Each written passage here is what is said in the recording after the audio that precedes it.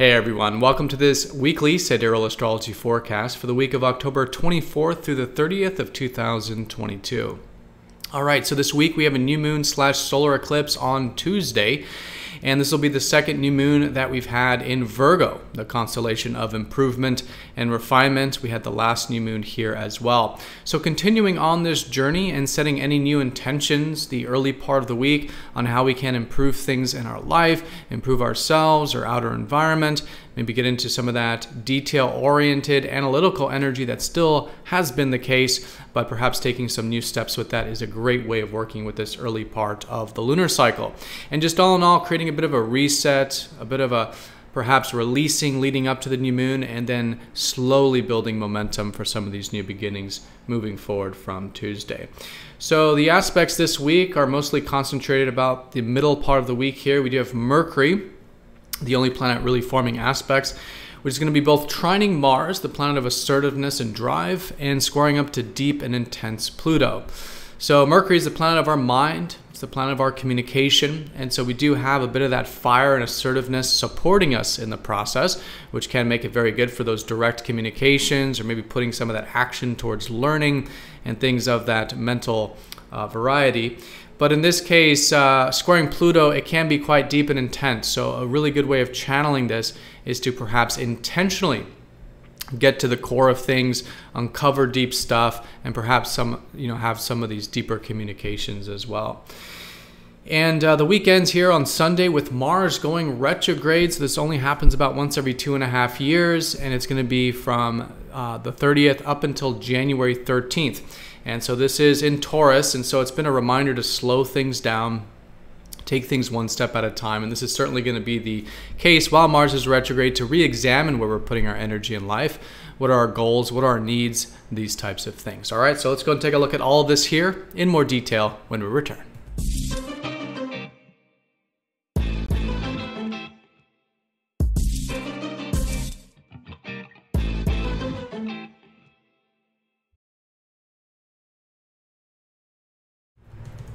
Alrighty, so here's the sky for this week. We're going to look at this for each day of the week, starting first with Monday, October 24th.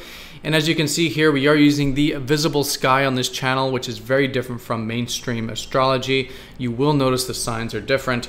A very good example is that I just said the new moon's in Virgo, but you might have heard it be in Libra in regular tropical, what they call tropical astrology or mainstream astrology. So if you are new to this channel, definitely check out that link down below for more information on using the visible sky called True Sidereal Astrology. All right, so let's go ahead and break this down one day at a time here. In terms of a recap, things are still very straightforward. We still have most of the fast-moving planets in that constellation of Virgo, which has already been the case. We've had the sun here, which is, over the past month, which has been focusing on improvement, refinement, taking care of things, creating systems and structures, right? Fixing and improving. And of course, we could be enjoying this still with Venus here. Now, Venus is still very close to the sun. They conjoined late last week, but they're still within 1 degree orb here in the early part of the week. So there could be, the early part especially, still a focus on our values. What is it we value in life? Perhaps having a new perspective on that, perhaps some new beginnings still emerging regarding these values. And of course, the new moon on Tuesday will activate that as well. Now, Mercury's been here, which is actually where Mercury likes to be, in improvement Virgo. And so our minds are good to be using that analytical, improvement-oriented nature with mental activities and those communications. And Mars has been in Taurus, so it's been about taking things, again, one step at a time with where we're putting our action, with our intentions, right, with our drives. And this is going to be especially the case as we'll see Mars really slowing down now this week and starting to go retrograde at the end of the week on Sunday. Okay, so all in all, though, as we do come into this week, it is the ending of the previous lunar cycle as the moon does approach the sun for the new moon on Tuesday. And so it is good as we approach Tuesday to release, to clear some things from the previous cycle, maybe finalize some things from the previous cycle, right? And then slowly build new momentum as we come out of that new moon. But a great time for intention, just recognizing that it is, of course, the lowest energy phase of the cycle. And of course, I will make a separate video specifically about that new moon, but that is a good way of approaching it. And again, specifically in the context of new beginnings with that improvement nature, right? With the work, the service, the improvement, the refinement, whatever you've been doing, probably in the same vein, but new things coming out of that same Virgo vein, let's say. All right, so here is the new moon. It will be on that Tuesday time period. Now, it is a very partial solar eclipse. It's not visible, and in astronomy, they wouldn't say it's a solar eclipse.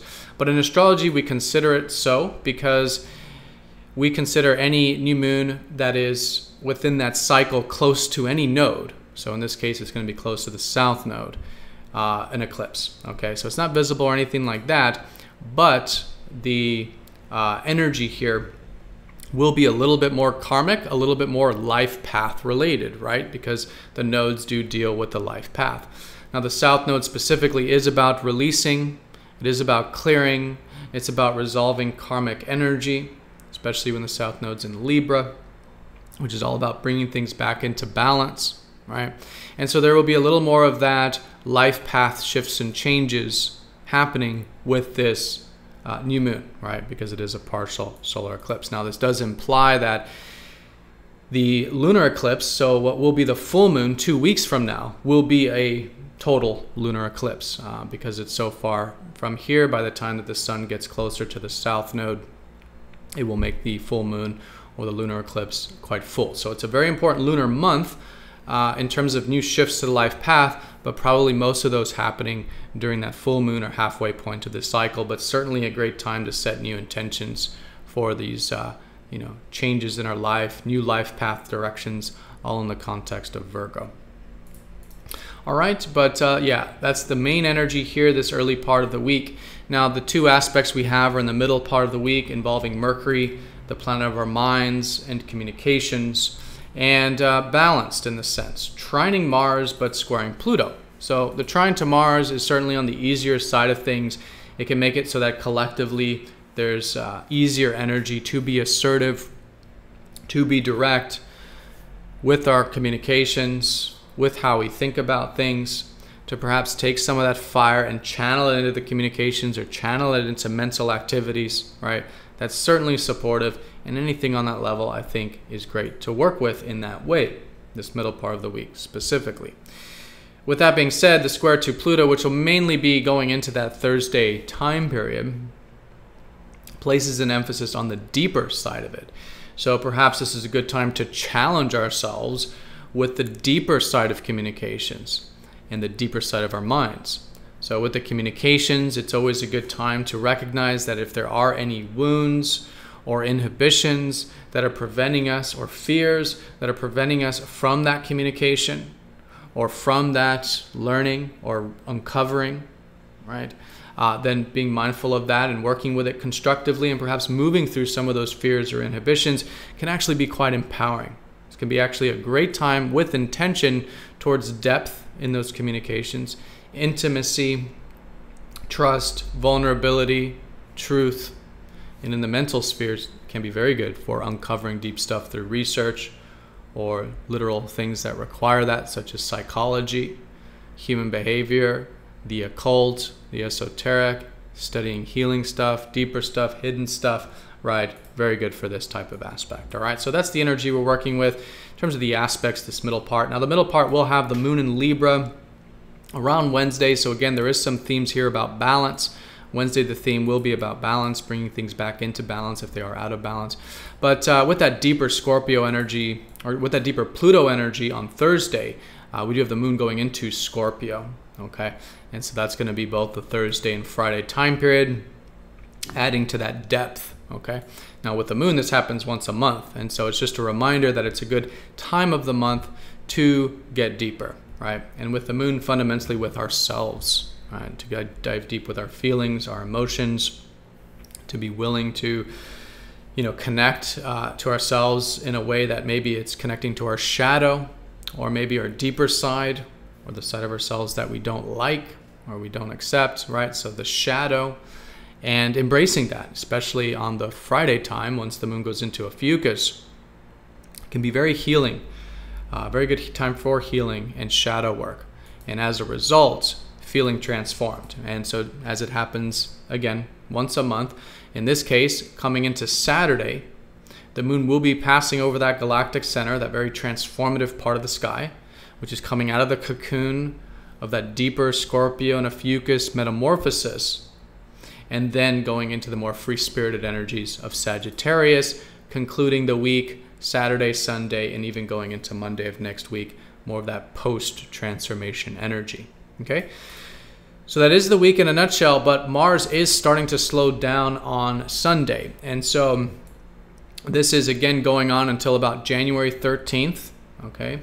And it's very important, and especially if there is anything in your chart that is in those later degrees of Taurus, okay? Because that is where Mars is going retrograde. And you can always check out which house this is.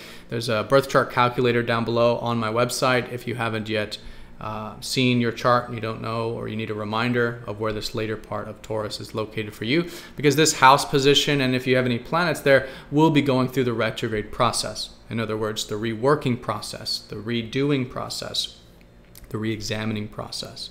Okay? And in this case, collectively with Taurus, with Mars and Taurus, it's all about this re-examination of our needs, of where we're putting our energy, our action, right?